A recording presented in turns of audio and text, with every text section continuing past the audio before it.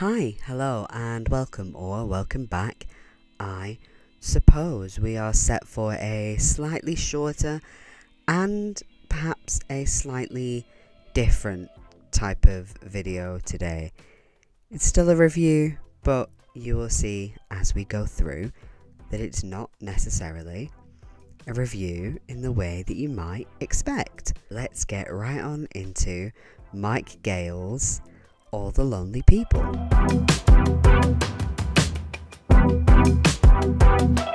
If I remember rightly, I got this during the first COVID lockdown, thinking that it would help pull me out of the absolute reading slump that 2020 had put me in. Apart from uni books, I think I read about 10 books for myself that year, and I do wonder if I had read this at the time, if this book would have been the one that changed it. Now, I only read one book during my time in lockdown. That sounded odd, but I only read one book during lockdown. It is Rachel Oates, but also Kyra the Staffy's dog book, Dogolescence. It's a parody of Gabby Hanna's first book. Apparently I'm a bit tongue-tied today. But this is just such a beautifully written book that touches on a multitude of subjects that meant it was released at just the right time. But as it is, it almost feels like I'm therefore reading this book in retrospect. Despite living with someone, I don't think I ever felt loneliness like that lockdown loneliness. I still don't understand people romanticizing lockdowns. I do understand that freedom that it gave some people, the lack of responsibility, but at the end of the day, it was much more than that. I understand the idea that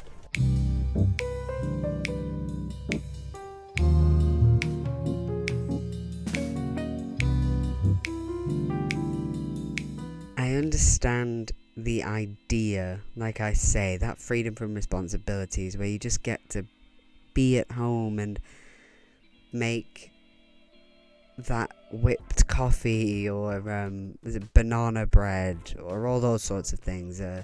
Sourdough, I think some people were making. But at the end of the day, there's a reason we were all in lockdown, and I think my camera is slightly skewed. You fell over, as will be probably apparent given the shot looks different. You're slipping again.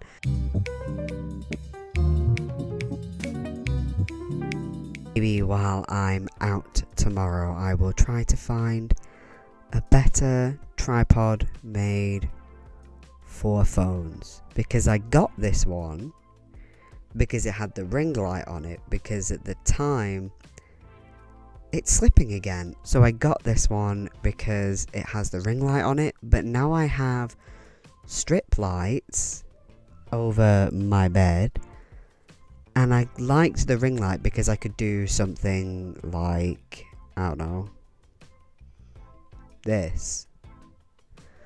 I could change the mood. I don't even know how well you'll be able to see me.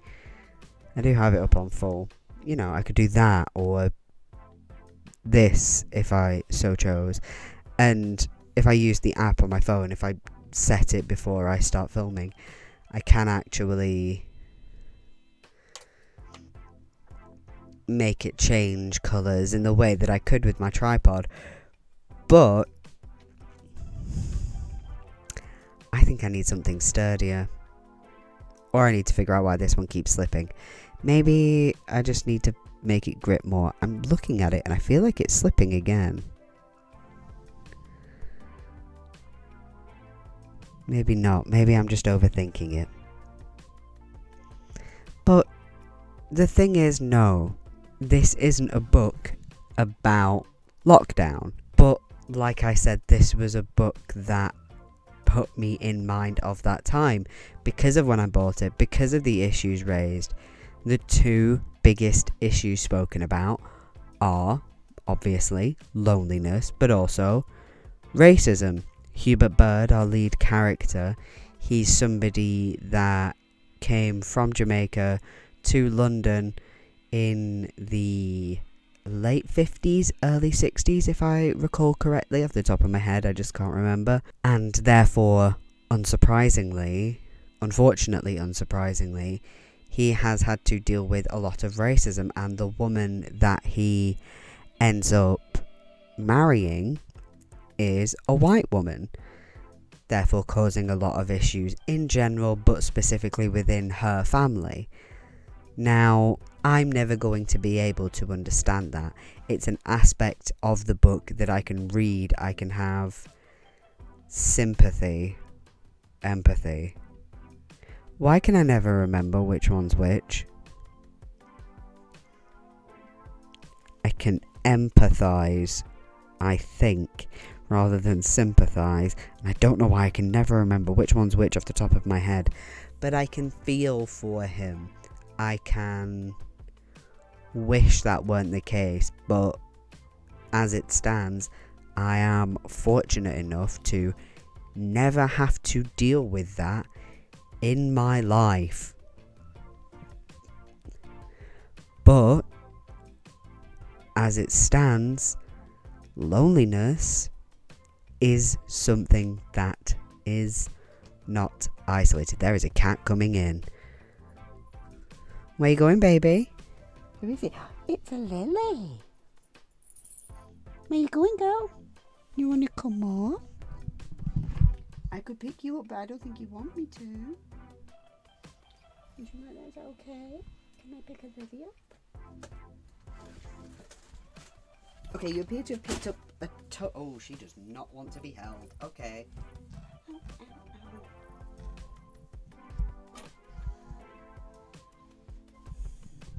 Sometimes she's okay with being held, others she is not. Today she's not. You okay? Go, you stink. Where have you been? No. She's currently sat directly under my phone. Is that where you're staying? Okay.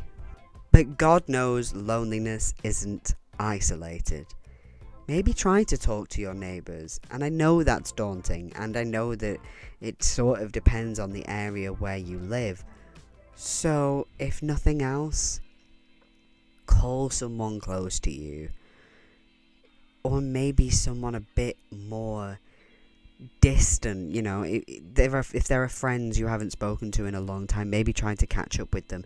If you don't feel like you talk to your grandparents enough, call them, maybe try and visit them, do something with that, because loneliness is a real killer, because there's sort of, once you're in that space, it feels like there's nothing you can do about it, because you get really set in your ways with it.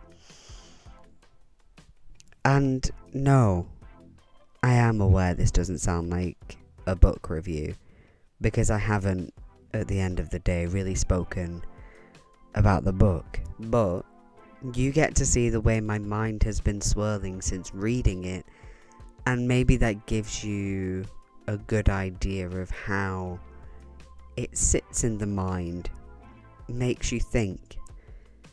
Now, I often try to, or at least with the books that I try to enjoy, with the books that I enjoyed, I try to recommend books that I found were similar. I found this stylistically quite similar to a Matt Haig kind of book. It's quite casual, but still dealing with tough subjects with actual nuance, because you can have a nuanced discussion while still being for a general audience, and I think that certainly does this. No, I think this certainly does that. I also read Jodi Picoult's Book of Two Ways last year, and yeah, I think I was in mind of that book as well. Just generally sort of its slice of life with a kind of not over pushed message to it. Now, in terms of actual review, I will say there was one area where I wish we've been able to explore a bit more, and that's with his son. But I suppose it's kind of left as a nothing more could have been done. It's a tricky thing to talk about without having to put a spoiler warning, and I don't really want to do spoilers for this book. It's one that I really do recommend that you go out there and find for yourself, and I do think that I will be looking for more of his work in the future if it's the sort of thing where I'm like, I need something easy to read but not necessarily light and fluffy. I want a bit of depth, but I want something that I can get through pretty easy. His will be somebody that I have in mind. I hope you have a wonderful day, a wonderful night, a wonderful whenever you are watching this. Take care of yourselves. Feel free to like, feel free to subscribe, and feel free to comment down below somebody that you are grateful for within your own life that maybe keeps that loneliness at bay. Right.